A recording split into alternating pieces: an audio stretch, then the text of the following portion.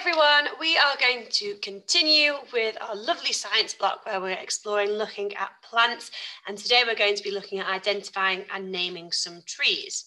So let's just have a little recap and a little look back at what we were learning about yesterday. So have a look, and on the screen you can see I've got 4 pictures up in front of you. Okay, I just want you to have a little think about what are the names of these plants, so can you identify them? And what do you know about these plants? So what do you know that these plants have? So pause this video and just have a little think about that now for me. Okay, so I'm going to go through and recap some of the things that I remember that we looked at yesterday. Let me just get my highlighter pen up. Here we go. So this plant here, so I know that this is a cherry tree. Okay, so this plant is a cherry tree, and I know that because it has branches, it has flowers that blossom and then grow into fruit, which are cherries, and also the tree has a trunk and it has roots as well and some leaves. So well done if you got that at home. Here, the next plant that I'm highlighting on the screen, this is a daffodil plant. Okay, and I remember that a daffodil plant grows from a bulb, so it doesn't grow from a seed, it grows from a bulb, and that it has stems and long, thin leaves that we explored, didn't we? We said they're a bit different to some of the other leaves we'd seen. Also has a really beautiful flower in different shades of yellow, and the flower has 6 petals around the outside and a trumpet-shaped flower in the middle. And we also learned that they start to grow around early spring. So soon, once the snow clears and the frost clears, we might start seeing these shooting up out of the ground. My other plant here that I'm highlighting is a rose plant. And I remember that a rose plant grows from seeds and it has stems. And on the stems are some thorns, which are really sharp. Remember we said when we touch them, that they hurt, and it's to stop predators going and trying to eat it or trying to attack it. And our rose plant also has flowers and it has leaves. And the last plant up here on the screen is a strawberry plant, which is my favourite because the fruit that grows on it are really nice, juicy strawberries. And we can see here in this picture that they start off with flowers, then the flowers turn to fruit.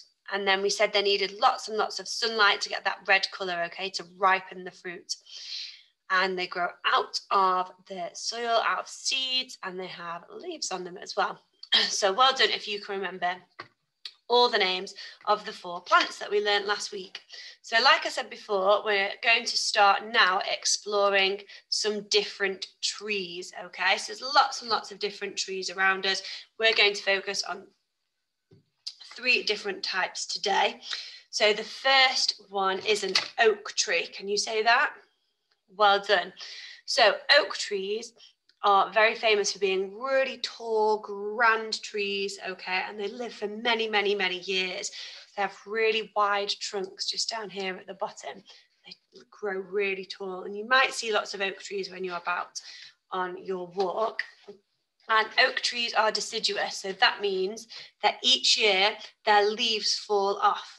Okay, so just like when we've learned about autumn and winter, when the leaves start to change colour, then they fall off and die. Okay, so an oak tree is this type of tree. It's a deciduous tree, so it does lose its leaves every year. And I've got a picture up here of the leaves that are on an oak tree, and you can see round by the edges that they are very curved and very smooth, okay? So oak trees have very specific individual looking leaves. So this is one way that we can identify them. And also they grow fruits on the trees, and these are called acorns, okay? And you might have seen these acorns, and you might have seen squirrels have them and going off and burrowing with them in their hands, okay? So this is something that the animals go and eat off the trees, and they get to eat them as food for themselves and for their young. And they also bury them so that they can eat them when it's in the cold months. So that is an oak tree. We've also got fir trees. Can you say fir trees? Now, you might have recognised fir trees, particularly from Christmas, and Christmas trees are a type of fir tree, okay? Now, some of the fir trees have got cones on them, pine cones, okay, which are these brown objects here. Sometimes they're long, sometimes they're short and wide. Okay, there's different types of pine cones. And if they have pine cones on them, then they're called conifers. Okay, but fir trees, all of them are evergreen trees, and this means that their leaves, okay, remain or stay green all year round. So they're different to oak trees. Their leaves don't fall off, okay, and they don't change colour. They stay green throughout all the seasons. So even in autumn, even in winter, they stay green. And if you look very closely at this picture here that I'm highlighting now, the leaves look a bit like needles, and we call them needles, okay? And some of them can be quite sharp and pointing, but they don't ever fall off unless they're dying. And the last one I want us to have a little look at are holly bushes. And these are lovely in winter, okay, because they make a very colourful addition to a winter garden, especially when everything else has died and there's nothing left on the plants. So holly bushes are another evergreen plant, and that's because they remain green, their leaves remain green all year round, okay? They don't all have fruit on them all year round, however, their leaves are green all year round. And their leaves themselves, if you look very closely, are very sharp and very spiky. So if you touch them, it's going to hurt. And the reason for this is that there are some lovely juicy red berries on these plants. Now, they look very appetizing, very appealing to birds only, though, I'm afraid. So humans, cats and dogs cannot eat these berries because they are toxic. That means if we ate them, they would make us very poorly. So just the birds get to eat these berries on the holly bushes. But that's why the leaves are very spiky, because it's trying to deter, it's trying to put the birds off going and eating the berries, okay? So hopefully they don't want to eat them when they see them, because it will hurt them. So let's have a little recap then. So I've got a couple of pictures, a few pictures down here at the bottom. And some of these are going to be holly bushes, some of them are going to be fir trees, and some of them are going to be oak trees. What I want you to do now is just pause this video and just spend a couple of seconds trying to sort them out and put them into the correct group. So which ones are holly bushes, which ones are fir trees, and which ones are oak trees. So pause it now and just have a little bit of a chat. Okay, hopefully you've paused it and you've unpaused it. We're going to have a little go at working this out together. So I'm going to have a look at this picture first. Well, in this picture, this plant has got some red berries on it, and off the stems there are sharp, spiky leaves. So I know that that is a holly bush. So well done if you got that correct. This plant here, it's got green needles on it. So they're not those curved leaves, they're more like needles. So that has to be a fir tree. This leaf though, looking here, is got curved edges and they're very smooth. So I know that's an oak tree. Let's have a look at this picture here. So I can see this has got needles on it as well. It looks like an evergreen, so I'm going to say that's a fir tree.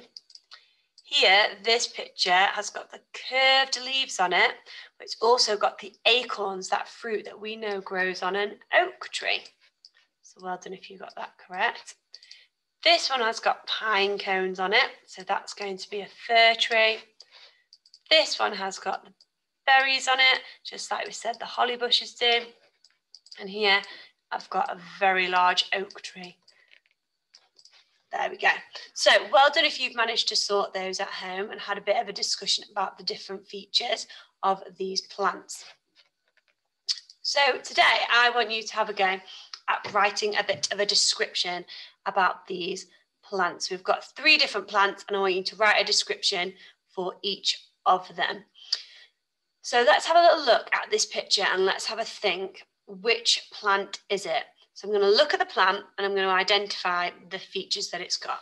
So I can see that this plant has got green leaves, and it's got, the leaves are very sharp and pointy around the edges, and there are red berries on the plant. Which plant was that? Was that fir trees, oak trees, or holly bushes? It was holly bushes, wasn't it? So on my word mat here, look, I've got holly. Okay, so this is how we write the word holly for our holly bushes. So now I want us to think, what can we say? What features does this holly bush have? So I can say holly bushes have red berries. Let's say that. Holly bushes have red berries. I'm going to use the word holly off my word mat and a capital letter at the start of my sentence. So H-O-L-E. Holly bushes. B-U-S. Bushes. B-U-S. So E and an S if it's plural, remember. Holly bushes have red berries. B-E-R-E-S. Berries. Now, remember, the singular of berry has a Y at the end. So if we're making it plural, we change that Y to an I-E-S. So B-E-R and then I-E-S. So holly bushes have red berries. I'm also going to talk about their green leaves. So we said the green leaves have spikes on them so that to stop the plant or to deter the predators, to stop the predators coming and getting them. So the plants have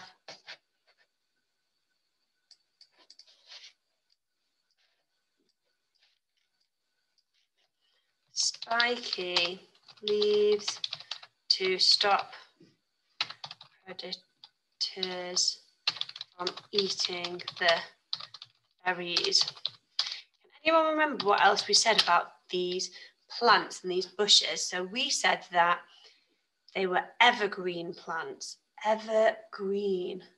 What does that mean?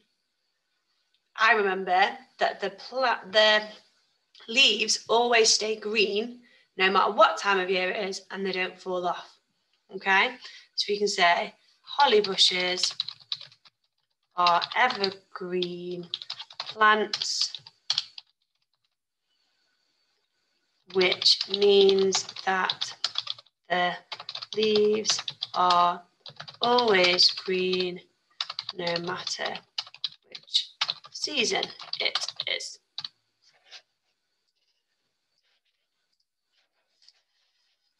Fabulous. Oh, we get rid of those lines and then we can check it. Superb. So let's have a little look at what I've written. So I've said, holly bushes have red berries. The plants have spiky leaves to stop predators from eating them. Holly bushes are evergreen plants, which means that the leaves are always green no matter which season it is. Fabulous. So that sums up what my holly bush is. So your job today is, I have got 3 images on the board. Here I've got number 1, number 2, and number 3. Okay, and I've got some words underneath which you might want to use. I've got holly, oak tree, and fir tree. What I want you to do is write me the number 1 and then write me a description. So tell me what the plant is and tell me what you know about it. Write me the number 2, tell me what the plant's called and write me a description about it, just like we've done here. So we've told me what the plant's called and then written a little description. I want you to have a go at doing that for me for each of these 3 pictures of these different plants. Okay, now you can send this through to me if you'd like me to have a little look. This isn't the piece of work that I'll be asking you that you must submit this week, but I'm more than happy to have a little look because I know lots of you yesterday sent me some fabulous work across on this. So spend some time exploring these pictures, pause the screen now and have a little think what these different features are of these different plants and let me know how you get on with it. Okay, I'll see you tomorrow. Bye.